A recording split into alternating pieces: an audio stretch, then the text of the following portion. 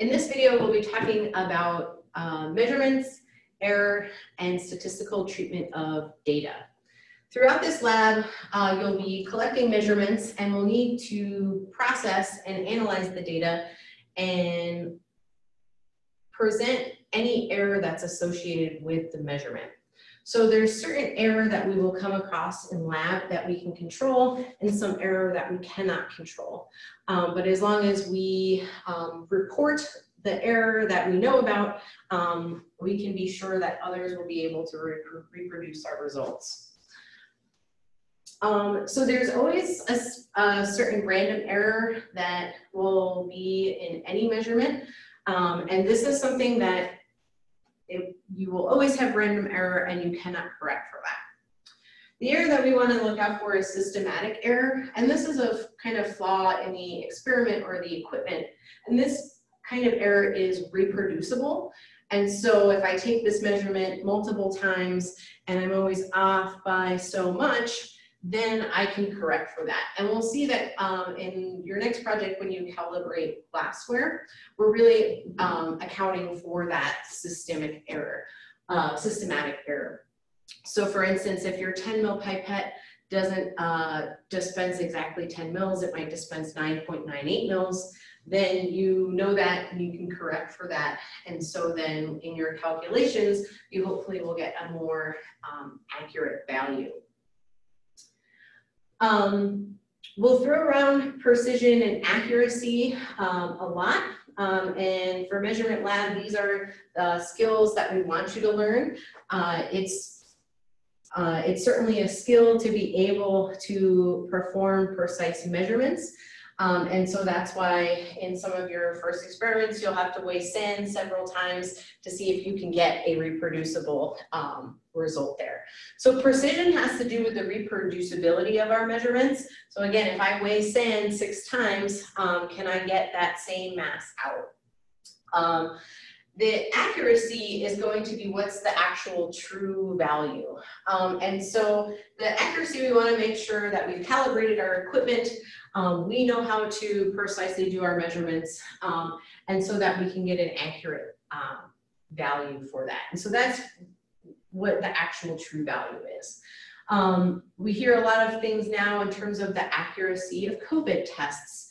And so for some of them, the rapid tests that you can get results back very quickly, they may not be as accurate as other tests, and why some people might have a false positive, but when you take a more accurate test, you actually get the actual negative.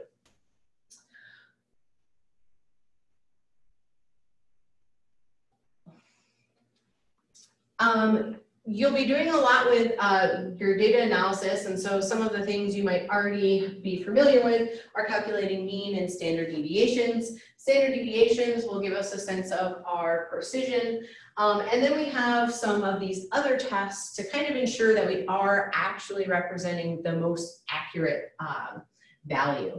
And so one of those is going to be the 95% confidence interval. And likewise, we'll also have a t-test, so we can see if we have 2 different methods of measuring something, are they going to be statistically similar, or are they statistically dissimilar? Your favorite test of all will be the Grubs Test. This is a statistical way to determine if you basically have bad data.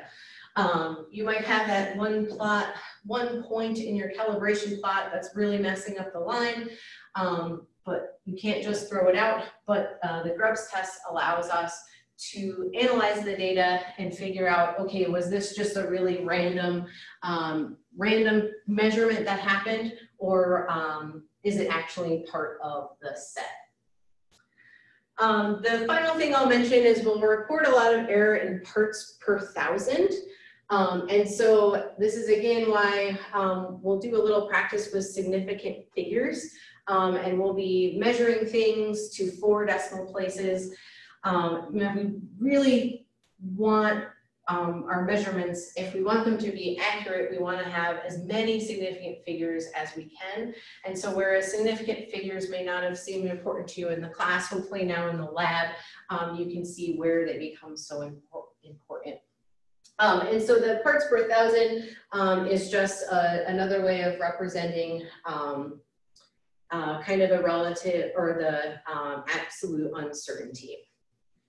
And that's basically going to be the difference in the value of the measured value versus your mean value divided by the mean times 1,000.